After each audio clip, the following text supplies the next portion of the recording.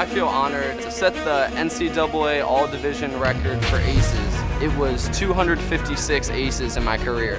It means a lot for Landon to have the ace record. He's a role model, for all the other guys that are serving those jump serves. The thing I love most about this team is just the family aspect, and it also doesn't hurt that we have a former Olympian coach in the gym with us every day. Every single time before I go back to serve, I bounce the ball 5 times, kind of spin it in my hands, take a deep breath, and just swing hard into the court, and it usually pays off.